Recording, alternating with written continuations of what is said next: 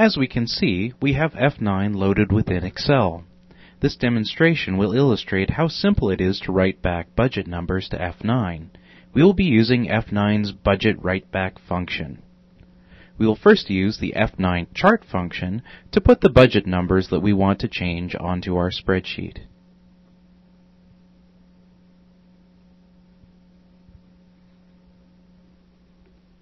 We then update the numbers,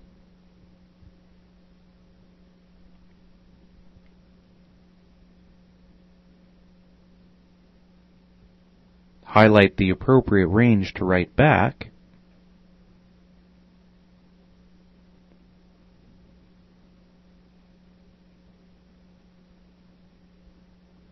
and then go to the F9 Budget Write-Back menu.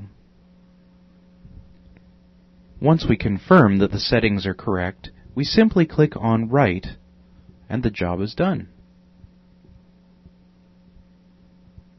To confirm, we again use the F9 chart function to dump the current budget values onto the spreadsheet.